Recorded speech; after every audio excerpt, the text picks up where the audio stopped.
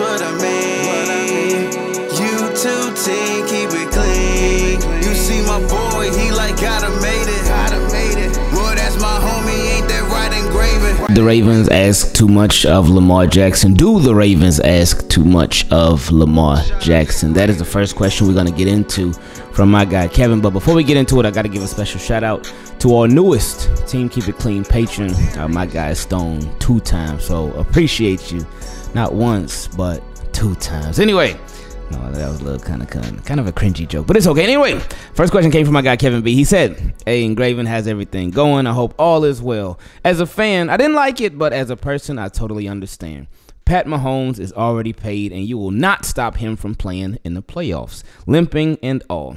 Well, I mean, apparently Patrick Mahomes wasn't even limping, unless in that quick clip we saw of him exiting the presser, he was just really holding it together.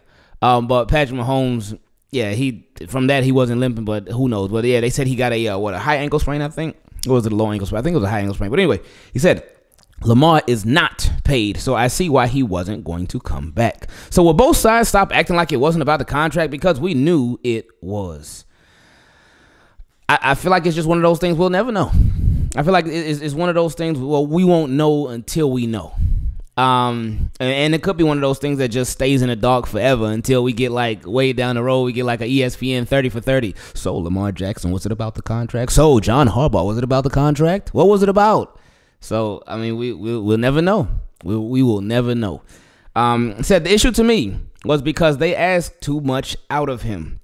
Now that is now if that's the question, I mean, regardless if it was about the contract or not, that's a yes right there. For me, at least. I think that's a definite yes. And I'm sure plenty of people, before they even finished watching the video, before they even got to this part of the video, they probably type in yes in the comment. But anyway, he said the least was 65 to 70%. He was asked to run 60+% of the running plays. Then when passing 70+% of the time, he was running for his life, because the pass protection was absolute trash for the plays they were calling with him in the game.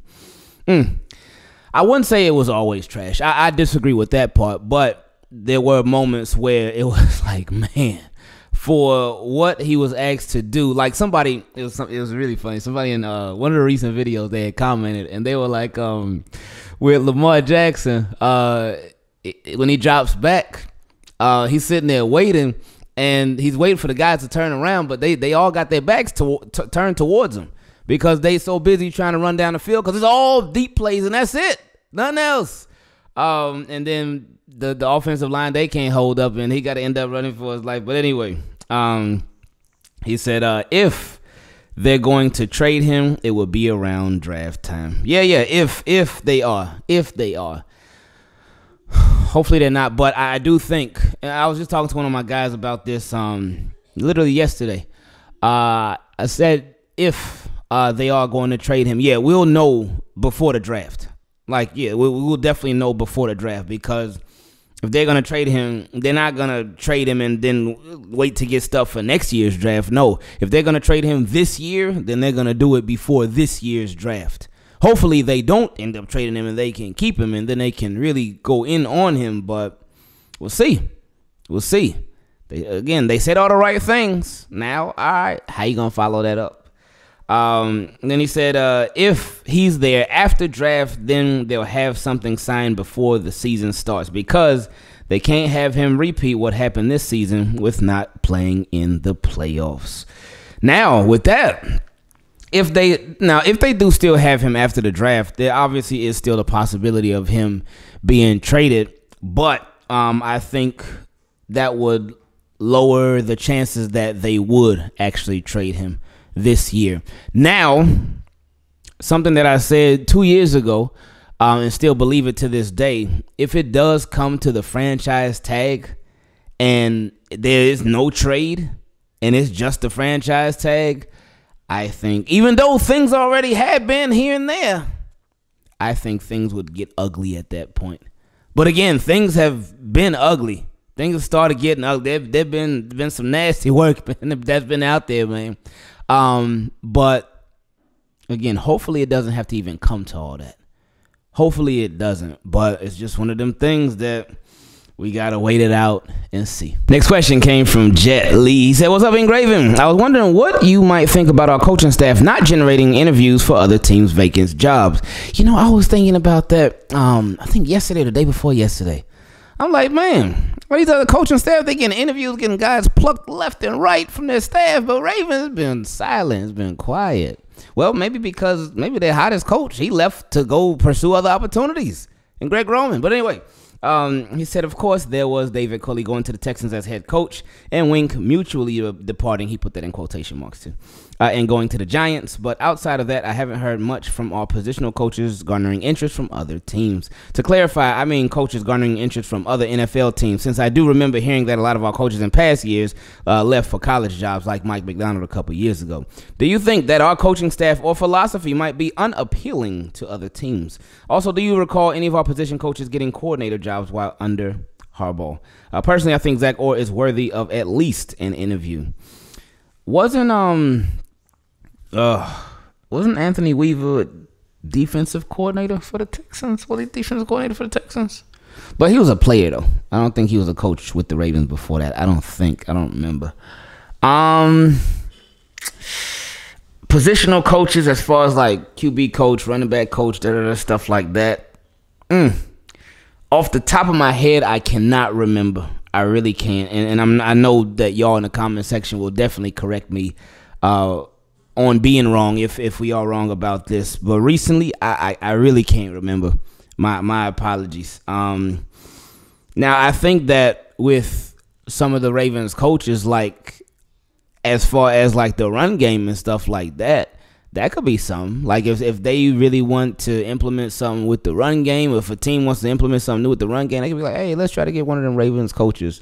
I don't think they will be hired as an offensive coordinator. I mean, possibly, but yeah, I really can't think of anybody right now. Next question came from my guy Hard Heavy. He said, Ingraven, hope all is well. My question is, do you think if the Ravens prove they're all in by not being cheap and going out to get D-Hop, Mike Evans, maybe even a DJ Shark, that Lamar will take a smaller deal? No. Why? I disagree with that so much, because why should, and I try to put myself in his shoes. Obviously, it ain't the same tax bracket. It ain't even close. But why should I have put in all this work for you, and you ain't even give me everything that I needed to be the best that I could possibly be? But I put in all this work for you and did so much for your company, and then when it's time for me to get a raise, I should take less? Oh, no. No. And I ain't saying, Lamar should handicap the Ravens or anything like that, but he needs to be paid, and paid the right way. So, no. Take less? No, thanks. But no, I don't think he should take less. But anyway, he said, nothing disrespectful. Still, see, the fact that you got to say that, like, think about that. If you got to say, ain't no disrespect, but it ain't disrespectful, but that means it's probably disrespectful. But anyway, he said nothing disrespectful, still something above Kyler Murray. But how could Lamar pass up that type of offense with the defense looking like they do too? How could the Ravens pass up the opportunities that they had to capitalize on Lamar Jackson and his rookie deal like they did? Next question came from Numa. He said, Bobby Petrino for OC. What's going on, Ingraven? It's a long shot, but what if the Ravens brought in Bobby Petrino for the OC position? I don't think he's ever going to coach in the NFL again. I think that ship has sailed. I mean, you never know, but I just don't see. I know he knows Lamar and whatnot. Like, he really knows Lamar. He knows Lamar Jackson, his mom. He's familiar with the family and stuff. I don't think he's ever going to coach in the NFL again. But anyway, he said he was Lamar's coach at Louisville, and that offense was insane.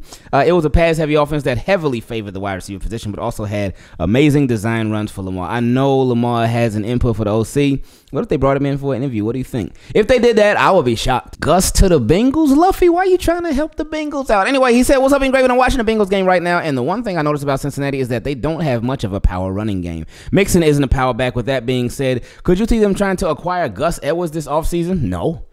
If he was a free agent, oh yeah, but trade, no. They're not going to give the Ravens draft picks to especially Gus Edwards. Like, I remember Ravens and Steelers, like, Ravens traded Chris Wormley to the Steelers for like a 6th or 7th round pick, a conditional pick, something like that. I forgot what it was.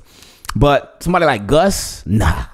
No. He said, I don't know if his deal is up or not, but it could be another way for the Ravens to get picks. Just a thought I had. Peace. No, I don't think they would do that. But no, his deal is not up. He has, he got, I want to say 1 year left on his deal, I believe, because him and J.K. Dobbins, their deals run out at the same time. So J.K. Dobbins was drafted second round in 2020, I think. So 2020, 2021, 2022, 2023. Yeah. This is the last year J.K. Dobbins and last year Gus Edwards deals. Joe Burrow, Josh Allen. Next question came from my guy TJ. He said, good morning, Ingraven. Just want to say Joe Burrow is trash and Josh Allen is trash, honestly. No, that's wrong. That's false. Neither one of the two is trash. They are both very good quarterbacks. They got a nice surrounding cast too, but they are both good quarterbacks. They're not trash. We ain't got to do that. But anyway, he said they're both trash. Honestly, if Lamar had any of the weapons they have, you wouldn't even hear about them. So sick of the narrative about Lamar. He's just a running quarterback. My thing is he is not the only quarterback that runs in the NFL, and quite honestly, he's more poised and accurate than Burrow and Allen combined. How many MVPs they have again? And Burrow played a trash Bills defense. Only reason they won, we beat them easily without Greg Roman calling plays in that playoff game. He was the reason we lost. No carries to JK at the goal line. 3 dumb pass plays at the goal line. No I formation runs with JK or Gus Bus at the goal line. What the team keep it clean was that. God answered my prayer when we parted ways. Now watch Lamar and our new God-sent offense set this league on fire. All right, hey, I'm excited to see what happens next. My expectations are tempered, though. They really are. I would love for Ravens to step out their comfort zone, but they haven't stepped out their comfort zone in a long time. So why should I expect them to now? So we'll see, man. We'll see. But like you were saying earlier, as far as if Lamar had the weapons that they had, that'd be nice. It'd be nice to have that conversation because I see so many people have different conversations. Oh, Lamar can't do this. Oh, he can't do that. Oh, he's not accurate. Oh, he can't make this throw. He can't make that throw. Oh, this and that and the third. And it's like, it was funny is that those were all the same conversations that people had about Josh Allen. Those conversations got squashed. Those are the same conversations people had about Jalen Hurts. Those conversations got squashed. So you see just how, even with Tua, there was a lot of those conversations too, but those got squashed. Well, I mean, now with Tua, it's a different conversation with the concussions and stuff. But besides that, it's like the value of upgrading the talent around your quarterback, your young quarterback. It cannot be emphasized enough. It's so important because that can change everything. And with Lamar, we've seen so much of what he can do. We've seen it so much. But yeah, you know the rest of the story. He said, Super Bowl after another. Praise God, amen. Sorry for the paragraph. God bless you and the family. Tyler Huntley played better than Josh Allen with terrible offensive play calling. And Joe Burrow had a sigh of relief after Huntley fumbled. And the return for the Ravens will be back better than ever. Ravens will be back. Roquan Smith is reincarnated Ray Lewis. Just watch Ingraven. Just watch. Next question came from my guy Matthew. He said, hey, Ingraven, thanks for all the good content. It's all right, but I appreciate it. He said, I was wondering on your thoughts on this theory of mine. I think the MVP second season from Lamar is the reason why they never supported him with weapons. Ooh, here we go. You look at Tua, for instance, they saw just signs of something good in his second year. Oh, look, we see sparks, a glimpse right here and there. So let's invest more in weapons and see if he's our guy. So they go get him Tyreek. But with Lamar, they saw a second-year explosion with Willie Snead and Rookie Hollywood with 2 screws in his foot as their wide receivers and said, he's good. You might be right. I mean, obviously because they didn't do it, but let's see. He said it almost would have been better for him to not have shown out so hard that second year, and they might have paid a bit more at surrounding him to see if he can grow. He showed him too fast. His back's strong enough to carry everyone. Oh, that's a powerful question right there, and that's something to think about. I would hope that it just wouldn't work that way though. I would have hoped that it would work. MVP, and that's who he was throwing to this whole year. What? And still led the league in touchdown passes? Well, that's crazy. Oh, you know what, man? If he led the league in touchdown passes with that, imagine what he could do to the league with this. But they never gave him this. Next question came from my guy Mello. He said, Ingraven, what's good with you and the fam? I got to air myself out real quick. I've been following you since like 18K subs, and I kept saying I sub when you hit 20K. He said, I've been following you since like 18K subs, and I kept saying I'll sub when you hit 20K, then 30K, then 40K, then 50K, and now you passed 60K, and I got to uphold my end of the bargain. So I finally subscribed. Man, that's I appreciate you subscribing, first of all. That just you really man, you're making me like sort of reflect, because just you putting those numbers up and those milestones, that's really special, man. And I appreciate y'all so much, man. Like, for real, man. I really do. I appreciate y'all so much because y'all stuck around, y'all stick around, y'all watch, y'all comment, y'all engage, y'all we just have fun on here. We have a lot of fun on here. I appreciate it, man. That's special. So I appreciate that, Mello. Thank you, man. So you said, I've been thinking of a question that has not been brought up in an attempt to think of something outside the box. So here we go. Spoiler alert, it's about a receiver, but someone you forgot about. Okay, here we go. This season, we struggled with our passing game, especially once injuries piled up at receiver position group. I agree that we had a poor philosophy regarding our offense, but two things confused the heck out of me that I need you to explain. One, if the receivers that we have on the active roster are not producing or available due to injuries, why not promote from within? Because it makes too much sense. He said, why sign Deshaun Jackson? Well, because give them a speed threat. And I mean, he talked good about them on the podcast. So, if somebody talk good about you on the podcast, you got to bring him in. Then he said, why bring back 6-game Sammy? Desperation. He said, then you double down and sign Andy Isabella and Shamar Bridges when you had zero intent on using them. I didn't even mention Benjamin Victor or Tariq Black. You mean to tell me nobody in the organization had the awareness to say, hey, let's give these other guys a shot, especially Shamar Bridges. It can't be worse than what we already were dealing with. I agree with you 1,000%. He said, did this dude not scream, I need opportunities in preseason? I know he was hurt and they settled with an injury suit, but he obviously looked good enough to be offered a practice squad deal. So why was he stuffed in a closet at the end of the season when we needed him and other receivers the most? Maybe Ravens were thinking like, all right, it's going to click eventually. We got these veterans in the building who done had the playoff experience and just NFL experience as a whole. They going to get it rolling with Tyler Huntley soon enough. We're going to make this thing happen.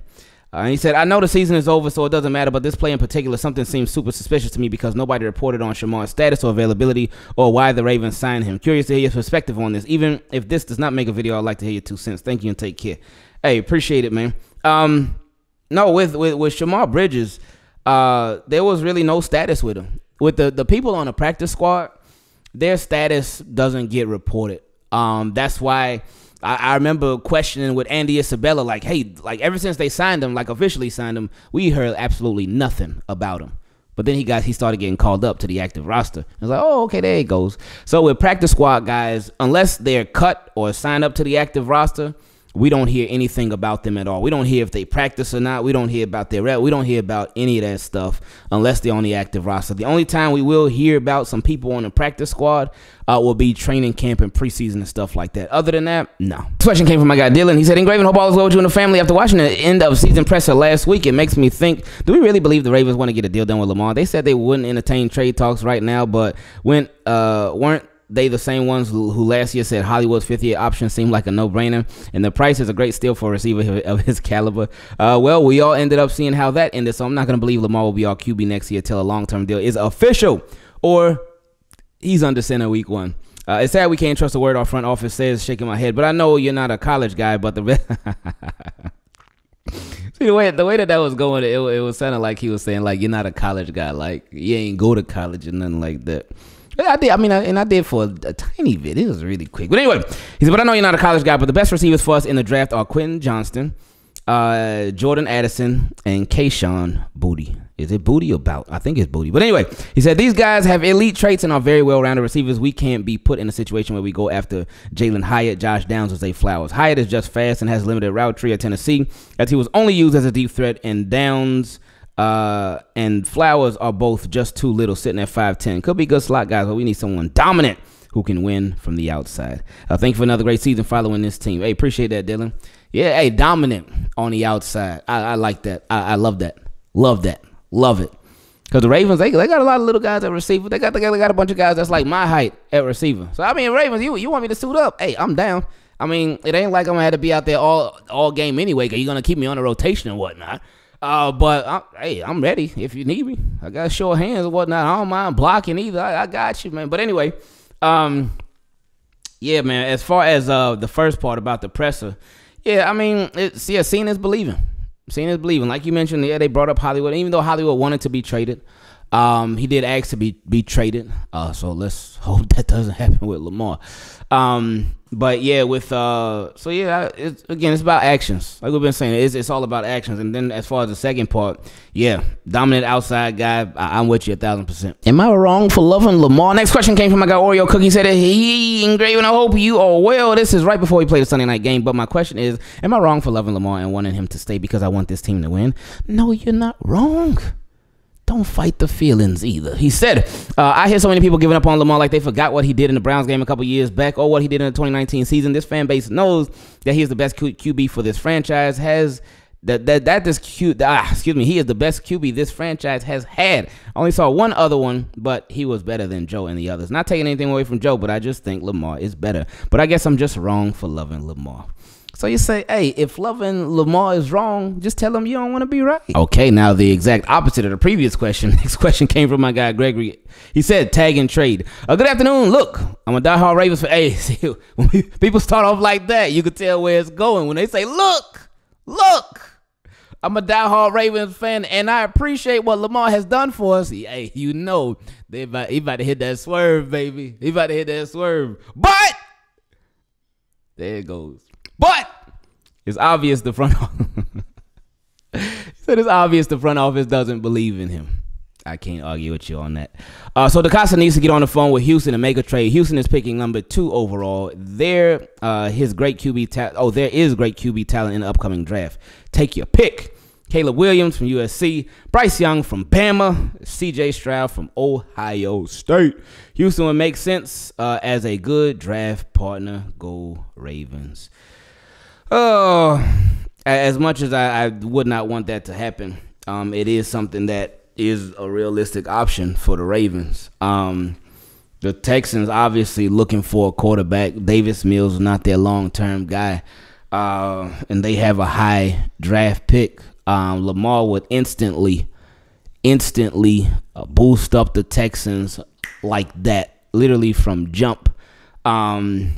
Would instantly give them life. He'll be reunited with Chris Moore again too. Hey, but I don't want that to happen.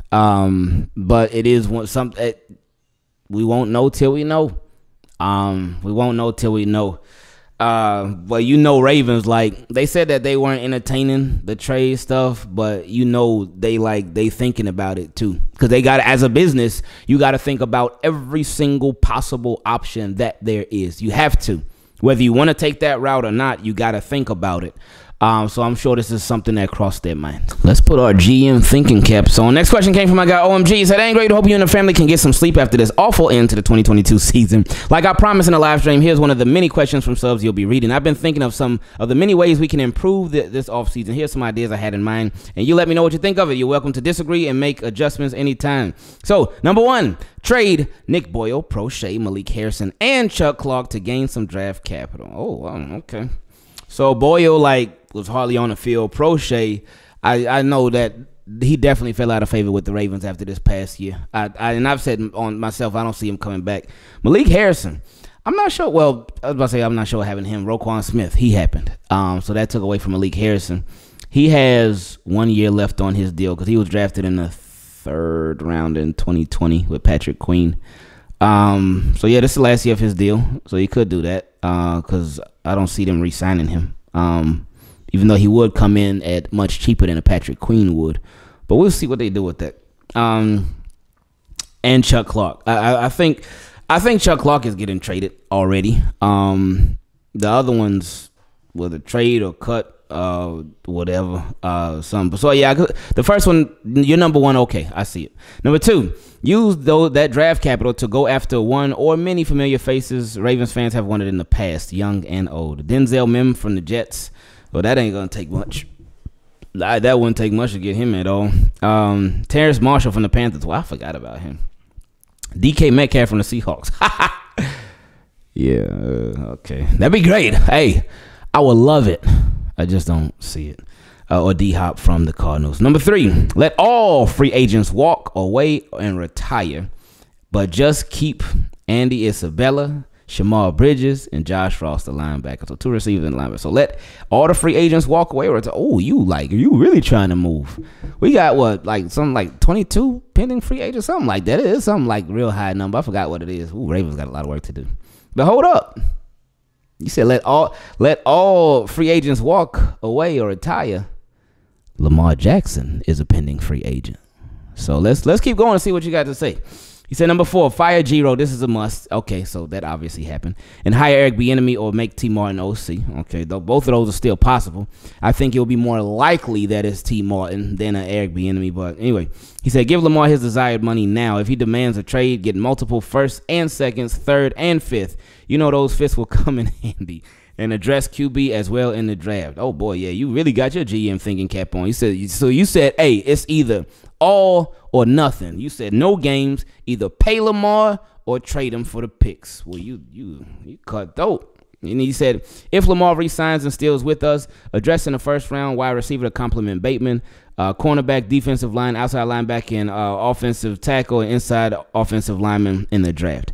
Rehire all the medical doctors in the Ravens organization because clearly they don't know how to diagnose player injuries properly and risk them getting re-injured and out for the season. So rehire all of them, bring them back because of that? I wonder if you got something mixed up there. Because you said rehire all of them. Okay, anyway, he said, I have been looking at free agency players this offseason, and no one pops out to me when it comes to the positional needs that the Ravens need. EDC and Bishotti, you should have seen and heard enough from the fans that your philosophy needs to change, but keep what's not broken. Lamar needs help badly. Sorry for this long essay-like question, but I'm looking ahead to 2023 and hopefully hoist a Lombardi then. Thanks for everything you have done for us Ravens fans and Team Keep It Clean. Did you know you were the first YouTuber that I have become a channel member to? You know I'd be usually using that cost for some... Using that cost for some McDonald's, but supporting you is more important to me. LOL. Keep up the great work. And just like how I want my memory of this 2022 season to be, I'm out. Hey, appreciate you, OMG. All right, and one of the last questions on this episode came from my guy, Corey. He said, Kellen Moore. So I had this on my mind just a few days. Ingraven side note, this sounds crazy, but I just wanted to share my dream last night. I went to sleep after being in the live stream of the playoff game, and clearly you and the Ravens were on my mind because I had a dream. I went to your crib, had a nice house off the beach in Florida, and though I never met you and the family, your wife and Carter welcomed me with Pookie, and we sat down and played Madden, then NBA 2K. Okay. He said, anyway, I woke up with a smile since then. That was just so crazy, but hey, maybe we'll hang one day with my wife too. Happy to wake up in a good mood rather than being sad about the game. And that's what it's about. That's what it's about right there. That's it. Because, the game, it was bad. Ravens lost. Yeah, it was tough, but being able to wake up happy, that's far more important. He said, back to Kellen Moore. Though Cowboys fans don't like him, isn't he a major upgrade from Greg Roman? I mean... situational play calling is the issue. Like these past 2 years for the Cowboys in the playoffs, yikes. And now I think you sent this before that playoff game against the 49ers. So yeah, you did it. You sent this on the 16th. So that was before that game. But anyway, he said, I mean, especially if the Cowboys lose tonight or have bad plays drawn up, he's gone. I think we'd happily take him. What are your thoughts? Also, I rarely write, but I'm listening all the time, and wifey knows the intro by heart. Hey, appreciate that. She knows the intro by heart to you, the Vault, to Bobby and Sarah, and knows James and Glenn's voice. Oh, yeah, 4-0 Sports. Shout out to all of them, man. He said, here comes but yeah, as far as it's situational play calling, no. Yeah, it'd be an upgrade, but the situational play calling will still scare me, man. It will still scare me a lot. But anyway, he said, here comes a wild off season. And if Bishotti is smart and a businessman, he'll keep Lamar. Lamar sells seats, jerseys, and is the Ravens. But Lamar will sit down and make some demands. He'll probably accept lower money now, but a different offensive coordinator. Nah, lower money, no. But a different offensive coordinator. Yeah, well, yeah. I think, when did Greg Roman when did he step down? I think it was on the 17th. I don't remember what date it was, but he sent this on the 16th. But anyway, he'll probably accept lower money, but a different offensive coordinator without question, and 2 proven wide receivers from free agency with one possible 1 or 2 top picks in the draft. Also, Harbaugh is as much at fault for this loss, though I think overall our offense played well, minus the major plays, but Harbaugh kept Roman. That speaks volumes. All right, I'm finally out, and so is Marcus Peters.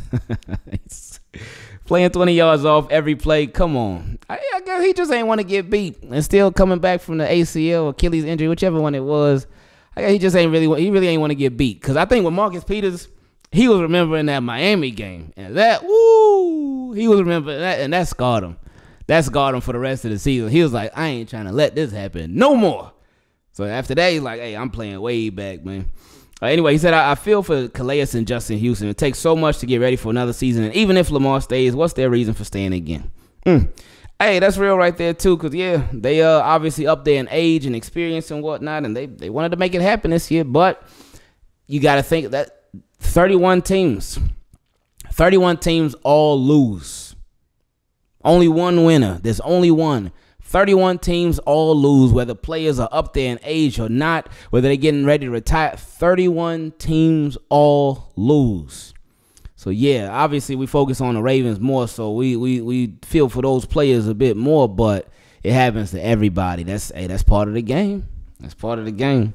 But anyway, he said, P.S. Again, LOL, I had a lot to say since it's been a while. I agree with you that the Ravens would win this game. Though on paper they shouldn't have. They had the will and fight.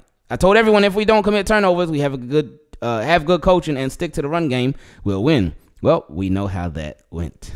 Never got momentum again after that fumble at the 3. That's true. That's very true. After that, yeah, that was a wrap. And then I remember a play after that, Tyler Huntley he just looked scared to throw. He just looked out of it. Because football is a physical game, obviously, but it's probably more mental than physical.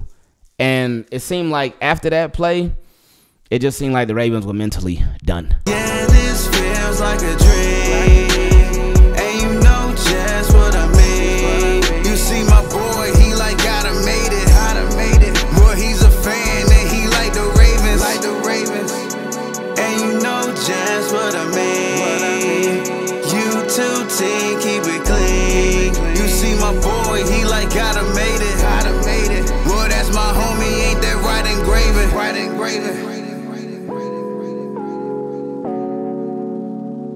Shout out to Ingravenvids.